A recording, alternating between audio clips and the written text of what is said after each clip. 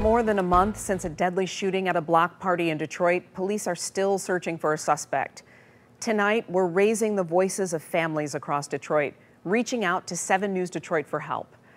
Earlier this week, we sat down with the family of 22-year-old Jordan Thornhill, who was shot and killed on the 4th of July. His mom and dad saying they're frustrated with Detroit police and how they're handling their son's murder investigation. Well, since then, we've heard from several families sharing similar concerns about how DPD is handling their cases. 7 News Detroit reporter Jasmine Barmore raising their voices and questioning police on how they're communicating with victims' families. After speaking with the family of Jordan Thornhill, one of the victims from the 4th of July block party shootings, more victims' families reached out to me. They expressed that they are frustrated with DPD because of the lack of communication and that they feel that there is a disconnect between families of victims of crime and the Detroit Police Department. So I reached out to Chief White today and I asked him about it.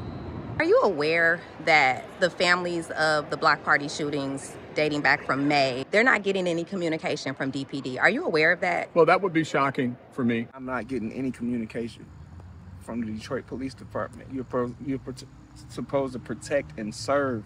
You're not serving anything.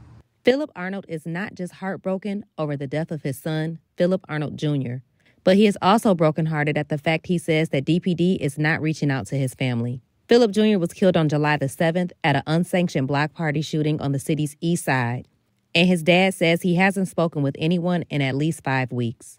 I had to reach out personally to even get any information on anything, any detectives on the case. Sadly, Philip is not alone in this matter. The families of Imani Peterson and Kiani Trimble both say they also have not been contacted by anyone at DPD. I feel like they're not doing enough. I feel like they're not doing their job. They're not reaching unless you call. You have to call them.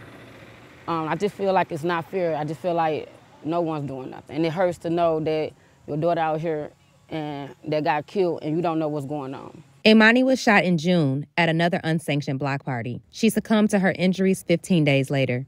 I spoke with the grandmother of Kiani Trimble. She says her granddaughter was also killed in June at another unsanctioned block party on the city's east side. But the last time she heard from DPD was in June. I had to contact them. They don't contact me. As of current, no arrests have been made on any of the cases. When I tell you, I heard so many stories about that night, people telling me what happened. But that hasn't reached the police. It's really hurting me because, like I said, I'm doing all the reaching out.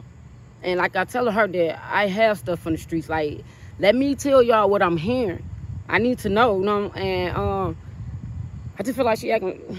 It just eats me up inside thinking that I probably would never know who